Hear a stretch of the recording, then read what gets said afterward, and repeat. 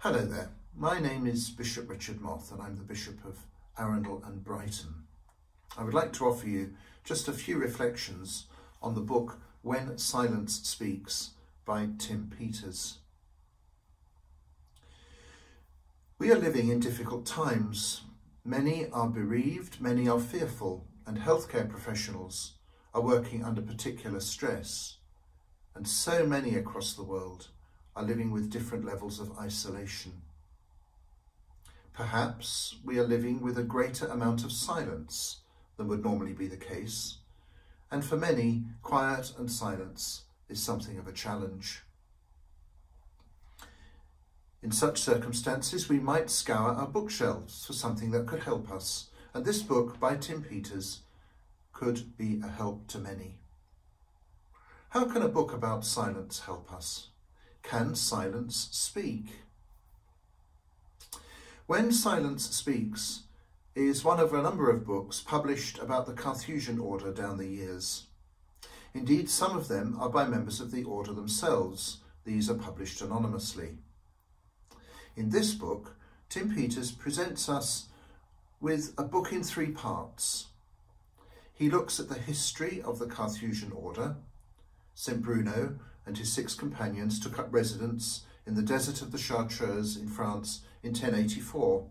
They did not intend to start a new religious order, but their way of life became established, and eventually, after Bruno's time, the customs of the order were laid down.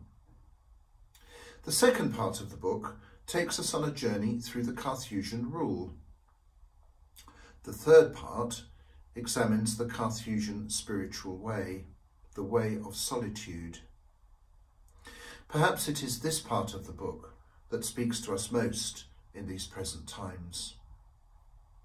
Peters, like the people about whom he writes, invites us to experience the path of solitude and silence that we take in the desert. And there will be many who right now feel themselves to be in a bit of a desert.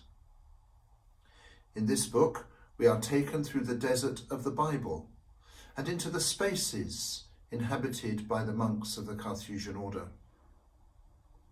However, the solitude and silence that exists within us, this is a deeper experience of the desert, one that perhaps many glimpse in these present days. This place of greater quiet, even silence itself, provides a space in which we can listen.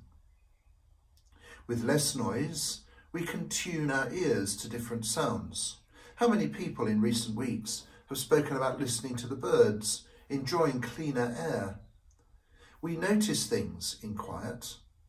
We enjoy refreshed experiences of the world. We can listen, and in that quiet space, we can hear in our inmost being the voice of the God who is with us in our pain, our suffering, and our loneliness. Many are experiencing these present days as monotonous. One day seems like another, especially for those in self-isolation, and we can become apathetic. This is something that is part of the life in the desert, and the monks of ancient times experienced it, just as the Carthusian monk will face it in the solitude of the cell.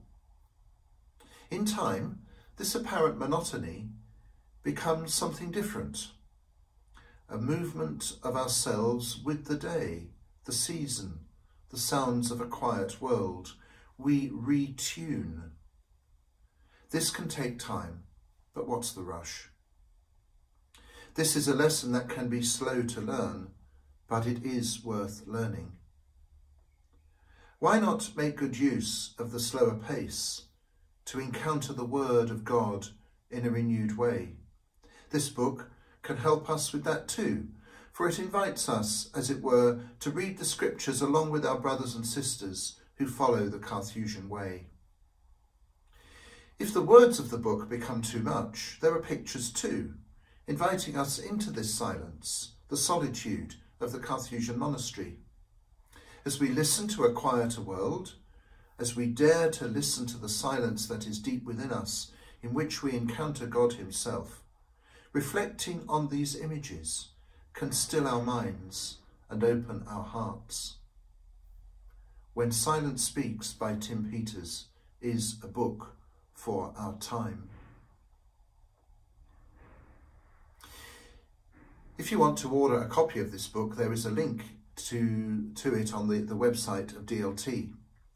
Add the book to your basket, and when you reach the checkout stage, type DLT50 in the box marked discount code for a 50% discount. This code can also be used for other purchases from the website between now and the end of July. If you would like to buy 25 copies or more, perhaps for a church or reading group, contact David Maloney at DLT, David M at darton-longman-todd.co.uk, rather than ordering through the website, and he will be able to arrange an additional discount for you.